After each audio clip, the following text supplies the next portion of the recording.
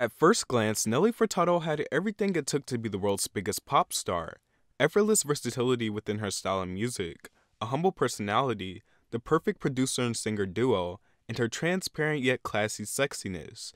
It was no surprise when Furtado rose to fame with a hand grab of critically acclaimed hits at the start of the new millennium, with I'm Like a Bird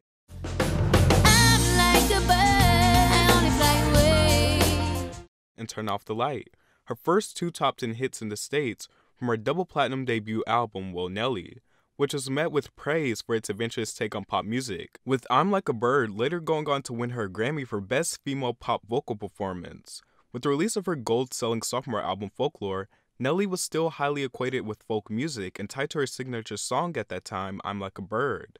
The album marked a decline from her debut and was more successful in European territories, but failed to have a major single. However, she would bounce back like no other, while simultaneously reinventing herself, departing from her girl next door image when her and Timbaland teamed up for 2006's Loose album, which spawned 8 singles worldwide, 2 of those singles, Promiscuous and Say It Right, hitting #1 in the US, with Promiscuous often referred to as a staple song when reflecting back on the mid and late thousands music scene.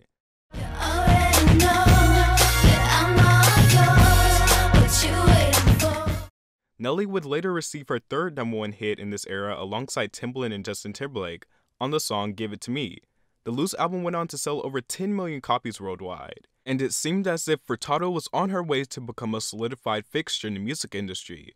But while in her prime, she was struggling with the pressure of being in the limelight. She later told Daily Mail, "I had a nervous breakdown on stage. I was on the Loose tour and my daughter was with me. I was being a mom and a singer on the road. I was exhausted. Then one night I went on stage and I suddenly realized how stressed out I was. I actually cried my way through the first 2 songs. I'd spend hours alone in my LA home just staring at the floor. I felt like a fraud, believing that people liked me for my image and not my music." While struggling with the pressures of fame, her and Timbaland, the man who helped elevate her, fell off due to legal reasons, and she struggled to follow up the mega success of the Loose album. She released a Spanish album titled Mi Plan in 2009, but that project only sold 13,000 copies in its first week. However, it was effective in Latin countries, even winning her a Latin Grammy. In 2012, she released The Spirit Indestructible, which only sold 6,000 copies in the United States in its first week, and peaked at number 79 on the charts, although it did have many potential hits.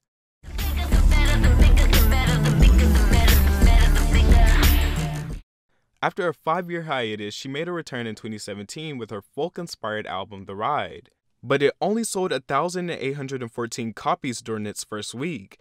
It was her most disappointing career sales yet, and pretty obvious that her music isn't connecting anymore. Despite her career practically fading, she doesn't seem too worried about it. I've had different scenes and I've dabbled in a lot of markets, so I see the music world as very global, and I'm always looking for new avenues and opportunities. So one chart or anything doesn't necessarily mean anything, she told Huffington Post. Nelly mirrors on often god of music and craving to be a normal human being.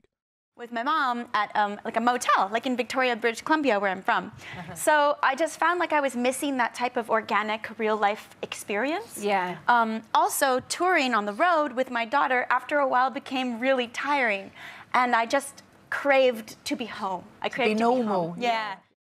I was not in any way prepared for the scrutiny that fame would bring. Thank goodness I was 20 when it arrived. If I had been a celebrity at 16, I would have been misbehaving so badly. Or I would have been so repressed and trying so hard not to misbehave that I'd been a total wreck by 25. I wanted to clean my own bathroom again and wash my own laundry again. I really missed normal life. Cleaning toilets really helped me, honestly. It sounds silly, but it kinda saved me. It's great to have your career take off and have those blessings, but if you don't have that time when you give and give, you crash. I need to stay mentally, emotionally, and physically well for my daughter, which was a great choice for her. Your mental health and happiness should always come first before anything. I'm glad she took care of herself. Not everyone can handle that amount of fame. In her prime, she was very overexposed, so it's understandable why the star didn't handle it well. Reflecting on her career and her prime excellence Loose with Timbaland, the pop icon is grateful for the way her career played out.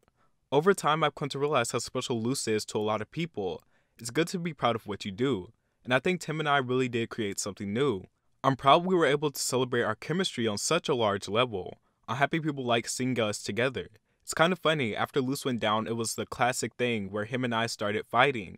Tim felt that I was ungrateful. Then we got into this crazy argument because we had some legal stuff that we didn't agree on. When he got married, I was away and couldn't come. All these little things led to a slow deterioration of our friendship. Now we're great, we're friends again. I do believe that we might make music again together. I can't help but wonder if her and Timbaland would have stayed a collaborative duo, would her albums following Luce have been successful? Nelly Furtado was on the cusp of being a head figure in the music industry. She had the world in her hands. The world ate Luce up, but she decided that fame and overexposure wasn't what she wanted, and that's completely fine. But it is more than shocking how she just vanished from everywhere after releasing something so monstrous, so loved, and so impactful. Nevertheless, I respect her decisions. What she did is really admirable, and the music that she gave will remain the timeless earworms that they are.